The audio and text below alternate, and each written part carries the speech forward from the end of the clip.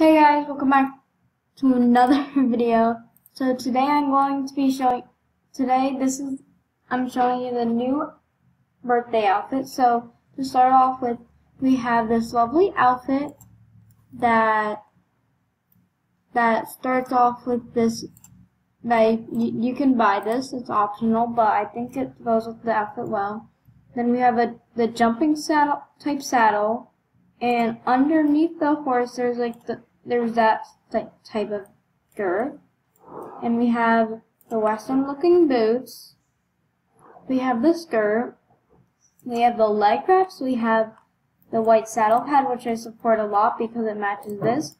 But there's also another option, so if you get cold, then you can put on the actual one. This is the actual full outfit.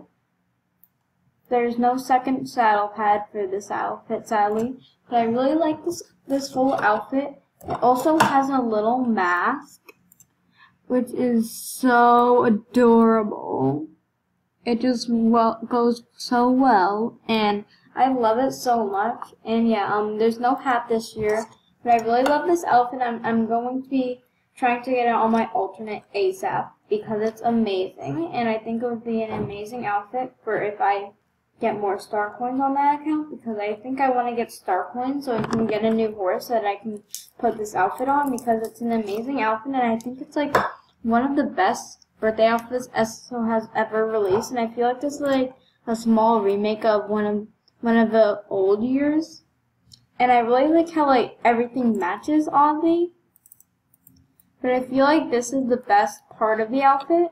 But if you want to like show off, then you can switch between both shirts. Like you just spam this like that.